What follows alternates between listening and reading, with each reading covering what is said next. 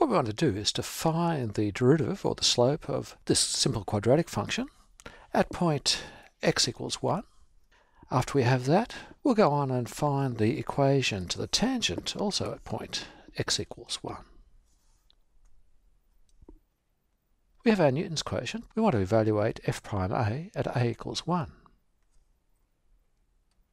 To do that, we'll substitute it into our Newton's quotient for f of a and f of a plus h, and then take the limit as h approaches 0. Well, f of a equals 1 is just equal to, well, 3 times, and where we see an x we replace it by 1. So 3 times 1 squared plus 1, what's 3 plus 1 is equal to 4. F of a plus h in this case is equal to f of 1 plus h. So where we see an x in our function, we'll replace that with 1 plus h. That's equal to 3 times 1 plus h squared plus 1. So f prime a will equal the limit as h approaches 0 of f of a plus h minus f of a on h. That will be 3 times 1 plus h squared plus 1, put a bracket around that, minus 4 over h. Our next step is to simplify the numerator. Well, we have plus 1 and minus 4, so that'll be minus 3, and next we can expand that squared term. So we'll have 3 times h squared plus 2h plus 1 minus 3 on h.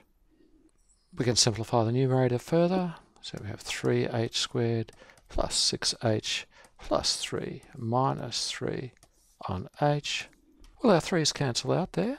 Now that we've got rid of those terms, we can divide through by h, so we have h, and get rid of that squared sign, and so we have the limit as h approaches 0 of 3h plus 6. Well, the limit of 3h as h approaches 0 is 0. And the plus 6 doesn't have an h term, so what we have left is that's equal to 6. So we've shown the first derivative of our function at x equals 1 is 6. Let's now look at the equation to the tangent at x equals 1.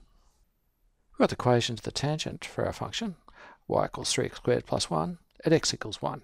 We start with the point slope formula.